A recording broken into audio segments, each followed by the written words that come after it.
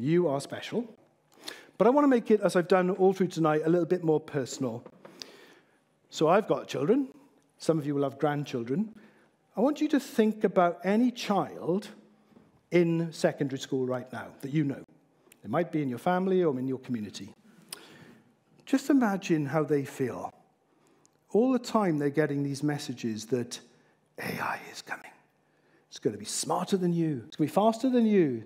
It's going to be nicer than you. It's going to be more empathetic than you. I think one of the big problems, and certainly one I'm focused on, is ensuring that we point to people and say, that's wrong. You are special. You are unique. And any technology, certainly that I build and colleagues build, will look to empower and to lift you up. We need to counter some of these narratives.